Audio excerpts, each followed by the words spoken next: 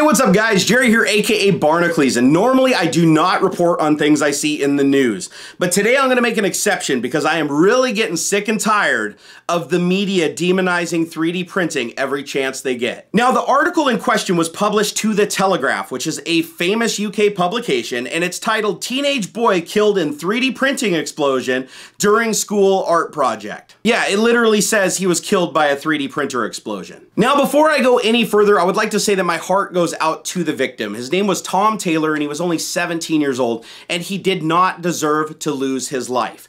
But the purpose of this video is to talk about how the media is demonizing 3D printing even when it's not to blame, even when it's not even in the realm of being involved in what really happened. Now, if we go back in time a little bit, you'll remember when everything in the media was about 3D printed guns, 3D printed guns, 3D printed guns. The media was demonizing it, and everybody thought, oh my God, you could just go down to Staples, buy a filament-based 3D printer on your desktop, and just start cranking out guns and go like hold up banks and take down airliners. But after several months of perpetuating that fear, the public finally started wising up to it, and they realized that it's not as easy as the media was making it out to be. Now, the Cody Wilson guy, the defense distributed president or CEO or whatever you want to call it, who designed it and perpetuated that fear, was using far more sophisticated equipment, and even the stuff that he was printing on desktop printers had to be highly modified afterwards to function. Now, I proved all this when I printed my own AR-15 lower in a video that I did like a year or two ago, and it was a disaster, and I was using actually a really high-end desktop 3D printer. Now, the reason that the media wants to demonize 3D printing is because it's a new technology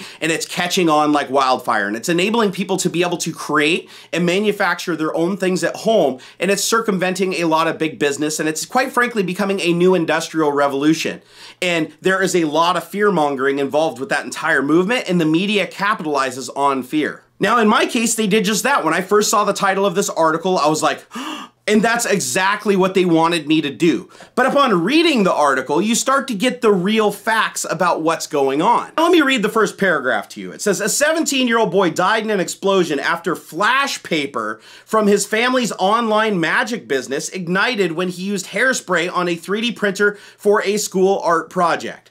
Okay, so now we're hearing the word flash paper. Now, flash paper is just a dumbed down name for something called nitrocellulose, which is an incredibly flammable and fast burning compound. It's also referred to as gun cotton because they literally used to use it in the ignition of a gun. But of course, they don't mention that in the title at all, even though that was the most combustible fuel source in this whole thing. So now let me read the second paragraph. It says, sixth form pupil Tom Taylor used 3 canisters of hairspray to stick the piece of work to the hot plate of the printer after watching a technique online. Okay guys, I have personally even recommended using hairspray to stick things to 3D printers. I have actually pointed a can of hairspray point blank at a 100C build plate and never had ignition. Nothing on the 3D printer was hot enough to actually ignite the aerosol. And even if it did, it would just have a flame coming out of the front of the canister. You'd abruptly let go of it and it would just stop, and there would be nothing else. So now we know that he used 3 cans of hairspray, that he basically discharged all that aerosol into the air. Now, the flammable propellant that's in the hairspray can started to accumulate in the air, where it hit perfect stoichiometry, which I learned from Mythbusters is the perfect mix between the air and the fuel, to cause a perfect ignition. But even with all the hairspray, he still had to have an ignition source, and I guarantee you that ignition source did not come from the 3D printer's hot end or the build plate. That ignition source came from something else. Now, could it have been a loose wire on the 3D printer that created an arc? Sure, lots of things in your house arc. Did you know when you turn on the light switch, there's actually a small spark? Yeah, don't fill up your entire room with propane and then flip the light switch on, because you'll probably blow yourself up. And then the article is gonna read that light switch explosion killed 17-year-old boy. So now get this, the third paragraph now starts to get down to the brass tacks. It says an electrical spark from either a nearby socket or the hot plate on the 3D printer. So they don't even know at this point. They're just saying that a random spark from somewhere ignited gun cotton, or they're calling flash paper, same thing, nitrocellulose, ignited something that has an incredibly low flash point that's designed to catch fire and burn extremely quickly at a low temperature.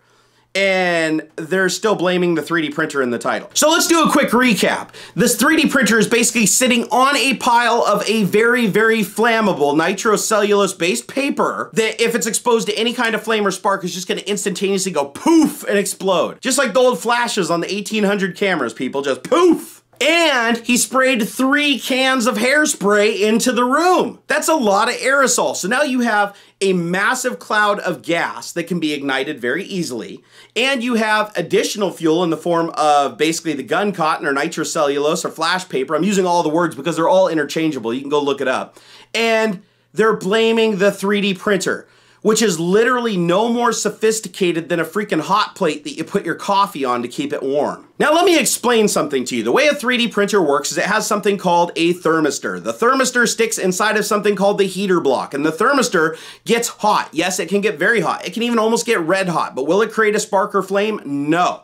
Once it gets red hot, it transfers that heat to the block, and then it maintains the heat using a thermostat that monitors it and doesn't allow it to go past a certain temperature. That's why it's able to melt the plastic and not burn the plastic.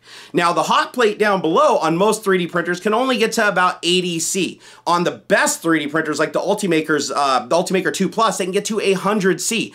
That still is barely enough to keep your coffee warm, let alone ignite a fuel source. Now, the fourth thing in this article that's wrong is they said that the boy was killed by the explosion, and this is incorrect. He wasn't killed by the explosion. He was killed by the noxious fumes from the explosion and the smoke inhalation. They said that he tried to exit the room after the explosion, but he collapsed before he got clear of the toxic fumes from the gun cotton and the hairspray and all of the stuff around him on fire, basically. So he didn't die from the explosion. They make it sound like, if you even look at the picture on the article, it just looks like a giant frickin' fireball everywhere. They're saying that's what killed him in the title, but then in the article below, they're like, oh, no, it was smoke inhalation. Now, they do say in the article that the 3D printer that he was using was just a cheap $300 to $400 little put-together low-end 3D printer that he was using. So it's entirely possible that the wiring on it was faulty and he was getting sparks between a loose connection or something like that. But still, at the same time, you have 20 things in the room with you at any given time. Your screens, everything that can create some kind of ignition spark. You can even rub your clothes together and get enough static electricity that if the stoichiometry is right in the room, it will ignite the fuel source. But here's the part in the article that really pisses me off more than anything else in there. It says, we believe that Tom used hairspray on a 3D printer after watching a video online, the officer said. This is an extremely unsafe practice which I advise against wholeheartedly. We believe that's where Tom learned how to do this. Of course he learned how to do it from somewhere. It's a common tactic that people use for getting things to adhere to the bed. We don't say put 3 cans of hairspray onto it in a short period of time and blow yourself up. Hairspray is flammable. It says right so on the bottle that it's flammable. You don't use a ton of it. You also use alcohol to clean the bed on the printer. You don't use a ton of alcohol to clean the bed and blow yourself up. Everything in moderation. Him using 3 cans of hairspray in a room that had gun cotton under the desk stored and an ignition source, there's something's fishy here. This doesn't make sense. I mean, think about it. If you use 3 cans of hairspray on the build platform of a 3D printer, the damn thing would have like an inch thick gelatin layer that nothing would stick to. This is another case of just blaming the wrong thing. Unfortunately, Tom made some bad decisions that led to more bad decisions, which led to a huge explosion that cost him his life. And that is tragic and that sucks. And I hope that everybody learns from this mistake that you probably shouldn't spray 3 cans of hairspray on the build plate of a cheap $300 3D printer when it's sitting on top of blocks of C4. What really makes me mad about this clickbait style type of article is that they're doing it just to get fear. They're doing it because people are like, oh my God, I've heard about 3D printing. That's a big thing right now. I'm gonna go click on that and see what happened. But the 3D printer was nothing more to do with his death than anything else. Same thing could have been happening if he was doing his hair up with hairspray, because I've seen some people use a lot of hairspray. When there was an ignition source in the room or somebody turning the light on or off or somebody, you know, plugging something in and out of an outlet, all those things can cause sparks.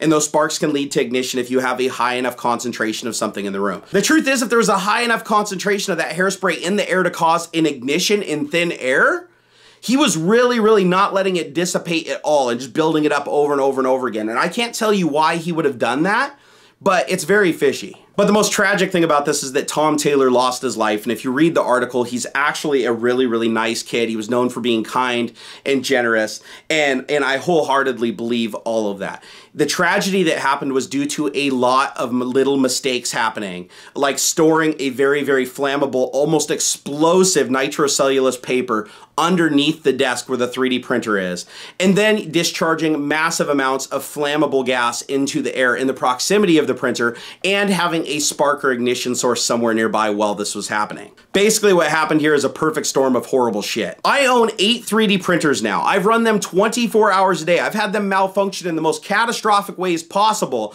where even the thermistor has popped out of the heater block and ran red hot for an entire day. And you know what? Nothing has ever exploded. I've never had to use my fire extinguisher. Nothing. This was a clear case of an accelerant being in the proximity of a spark and exploding and causing a fire. And just because he happened to be using a 3D printer at the time, that's what they blamed, because that's what's hot, and that just pisses me off.